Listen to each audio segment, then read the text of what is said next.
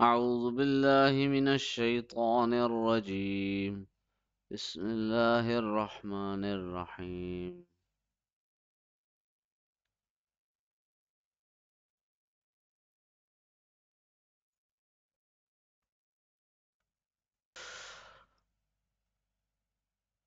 أعوذ بالله من الشيطان الرجيم. بسم الله الرحمن الرحيم.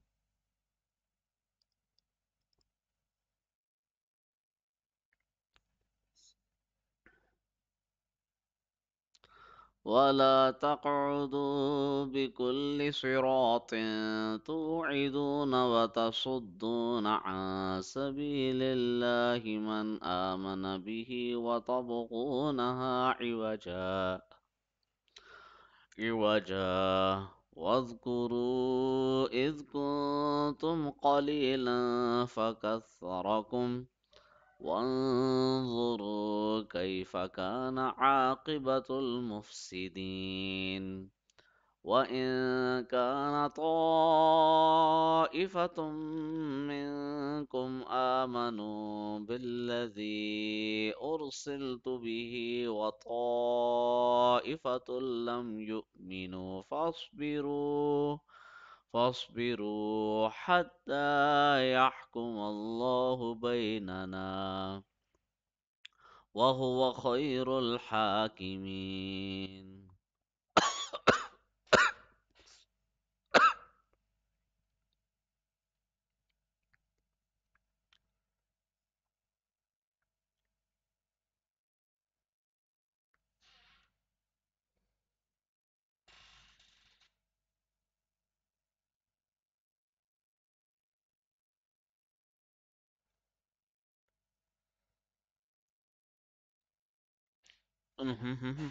Rivaja.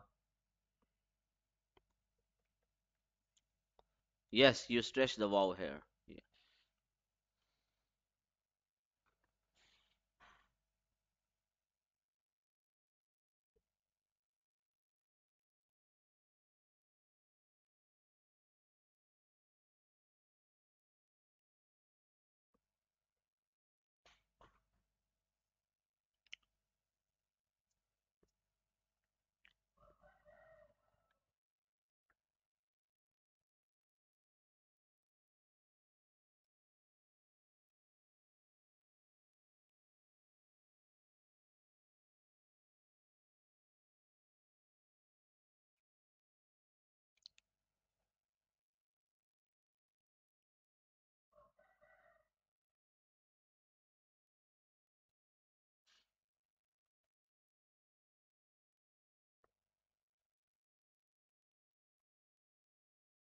Mm. Instead of starting from yu'minu, it would have been better if you would have started from wata. Yeah. All right. Sadaqallahul azim. All right. Alhamdulillah. Juz 8 is complete. Yeah.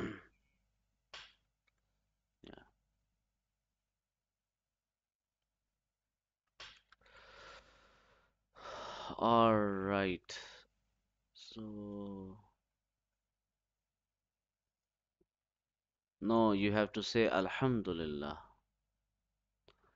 I will say Yarhamukallah. Now you will say Yahdikumullah. That's it.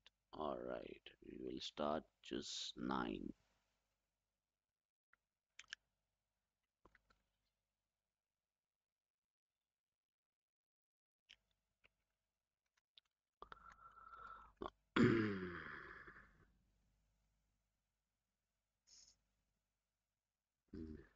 Oh, yeah.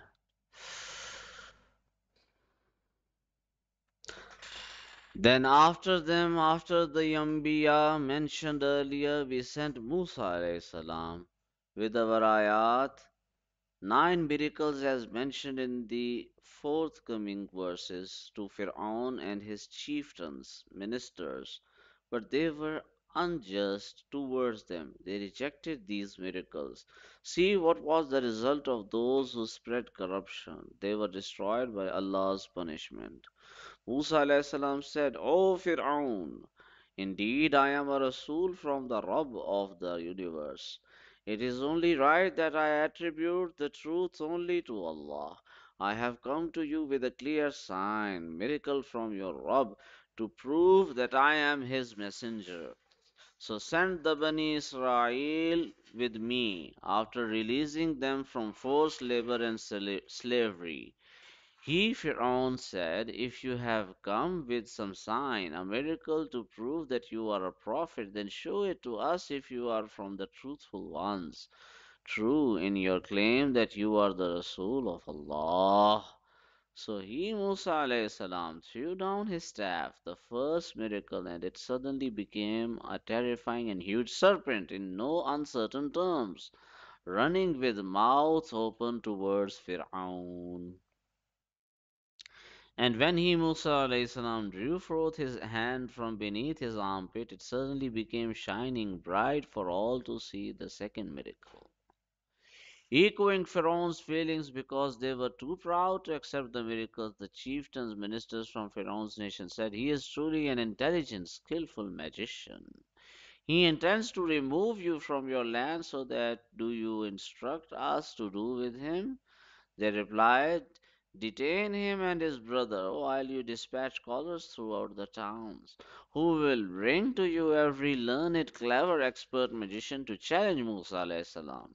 When the magicians were gathered together, they came to Pharaoh and asked, Will we receive some grand prize if we are victorious over Musa alayhi salam? He, Pharaoh, replied, Certainly, and in addition to that, you will also be of those brought close to me in my grand court. They, the magicians, said, O Musa, either you throw your staff first, or we will be the ones to throw our ropes and staffs first. He, Musa alayhi salam, said, You throw first. When they threw, they mesmerized the people's eyes, made the people think that the ropes and staffs were snakes, frightened them, and displayed magic, wonderful magic, a great illusion. All right. A great lesson to be learned. All the entertainment industry, the whole entertainment industry, whether it is the movie industry or the video game industry or whatever, they also create illusions. Whatever they show us, that is not reality. And the majority of the humans are mesmerized in this illusion. So, what is the overall message of the media? Disobedience to elders, disobedience to God, rebellion against God, and sensationalism, and adultery, and drugs, and crime, sin.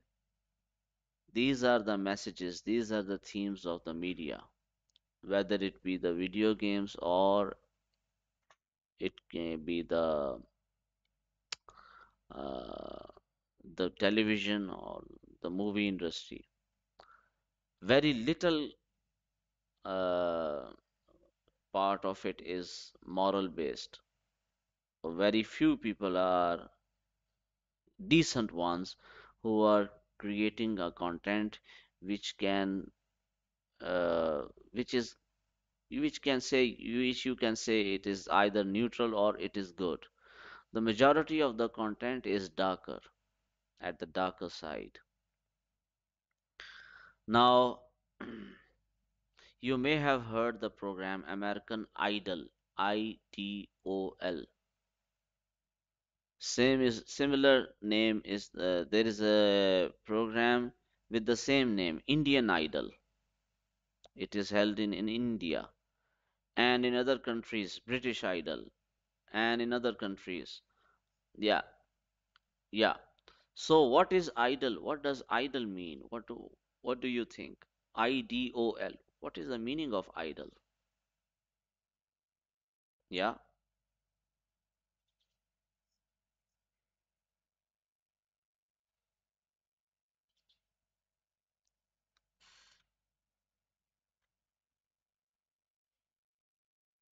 Yeah, that's it. That's it.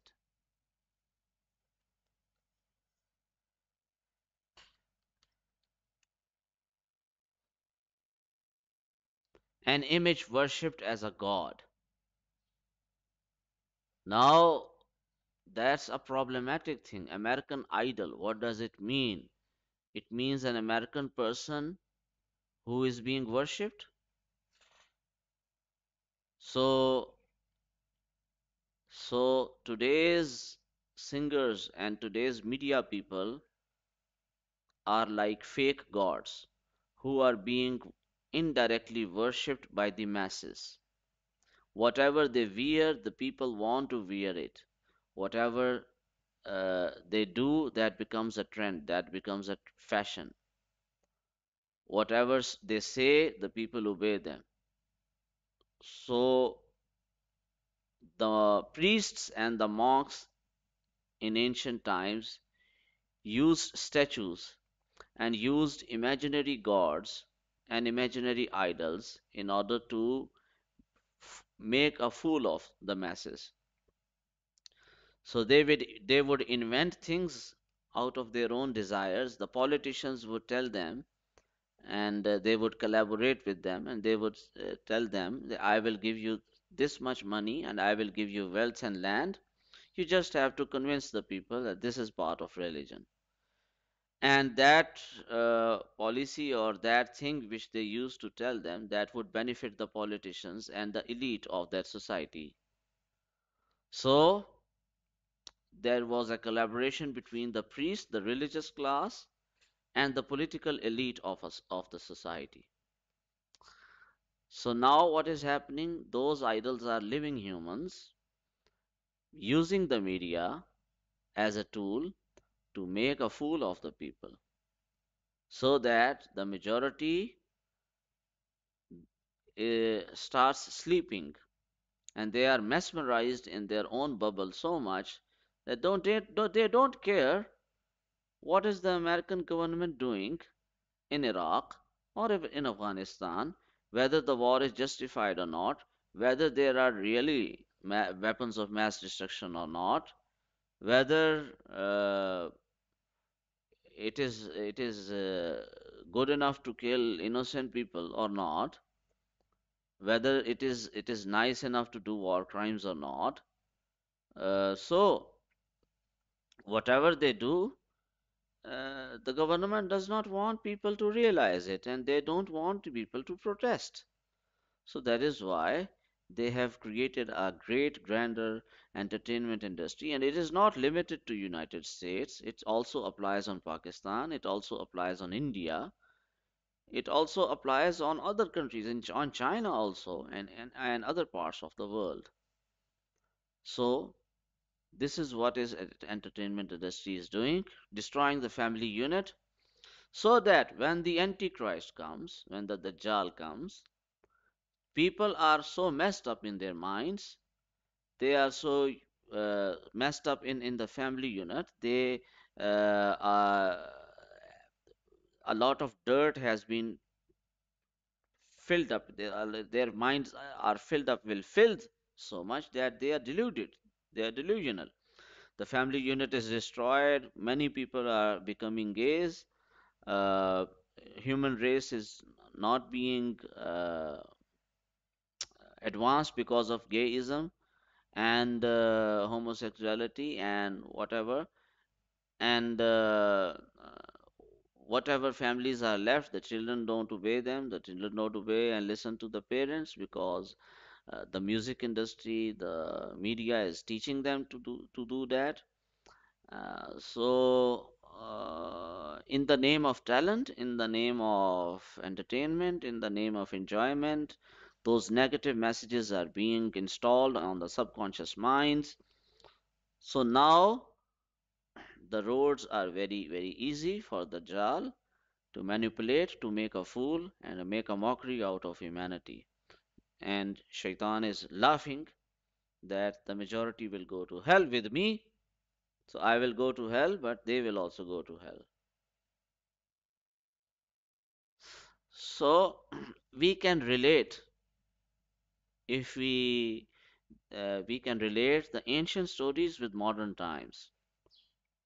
Now, if you focus on the verse that those magicians threw ropes in front of people, but they casted spell. When they casted spell, there was an illusion created in the eyes of the people. The people thought these are snakes. Even Prophet Musa alayhi salam thought these are snakes. So the magic affected Prophet Musa's vision also. It is not limited to our common people. The magic also affects prophets to an extent, even though they are very powerful spiritual beings. So it means that the magic was very powerful. It was a powerful illusion which could uh, which could create illusion for the prophet as well. It is not a common magic. So then Allah told Musa, inspired Musa alayhi salam to throw his staff. Don't worry. So what does it mean? If we have strong connection with Allah, Allah will inspire us to get out of the situation and not be hypnotized and not be mind controlled by the media. How will we do so? How will we develop connection with Allah? That is why we are learning the Quran. Quran is the miracle. In Musa's time, Prophet Musa alayhi salam's time, the serpent was the miracle. The staff was the miracle. The hand under the armpit of Prophet Musa alayhi salam, that was the miracle. There were other miracles as well. In today's time, what is the miracle? The remaining miracle, the last miracle, that is the Quran. So, what does it mean? The speech of the Quran, the language of the Quran, the depth of the Quran, the meaning of the Quran, the spirituality of the Quran, the delicacy and the meticulous and beautiful style of the Quran is so magnificent that it can destroy any mesmerization or any hypnotism done by the media. So, when a true person of Allah, a true representative of Allah, a preacher, a person, a dai, a person who will be practicing Islam, he will be pure in his heart. When he will start preaching about Quran, people will start listening to him and they will get out of the slumber which has occurred due to this propaganda machine, this media, worldwide media, which is currently doing. So, to be able to study the Quran and the Sunnah as well, and to be able to teach it is a great honor. And it is one of the greatest deeds which, and especially in today's times, where people are forgetting the Quran, where people are neglecting the religion, especially in these times, where they are taking the Quran for granted. And why they are taking it for granted? Because they don't understand the meaning of the Quran. First of all, they don't know the Tajweed. When they don't know the Tajweed, they pronounce the words wrongly. When they pronounce the words wrongly, there is no light and nur or enlightenment generated from the words which they speak. Our words have power over us and around our surroundings, on our souls. When our words have power over us, then obviously we have to pronounce the words properly in order to have the proper effect, because Quran is not a common speech. In English and in other languages, we can ignore the mistakes. We can ignore the grammatical mistakes. We can ignore the pronunciation. If it is comprehensible, understandable, we can understand the message even if the other person is uh, not using correct grammar.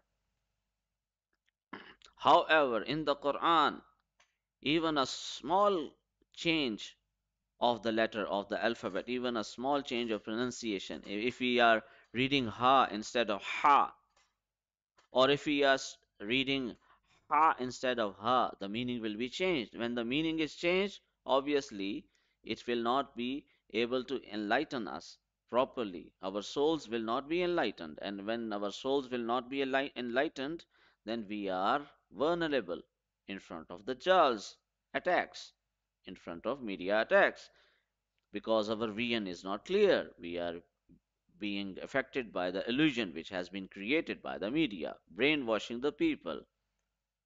So they say that the Iraqis have mass recession, and the people are saying, "Yo, destroy them, destroy them." When they go, they say, "We found nothing." Sorry, after killing your own soldiers, your president says, your president says sorry.